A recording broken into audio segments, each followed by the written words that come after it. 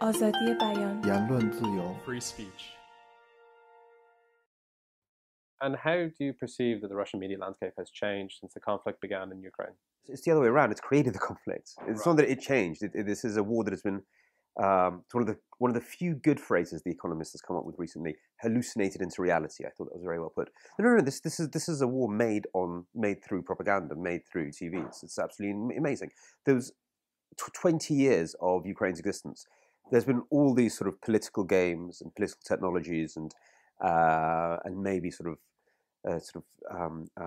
narrative tensions between Donbass and Kiev and Lviv, but there hasn't even been a hint of violence.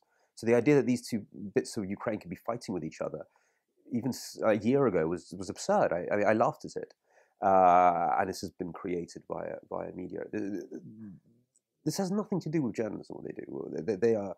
It's military. I mean, the Russian information war theory. The whole idea is that you can destroy another country just through the power of media, economic warfare, secret services, a little bit of covert conflict. But this is a war machine. It has nothing to do with media.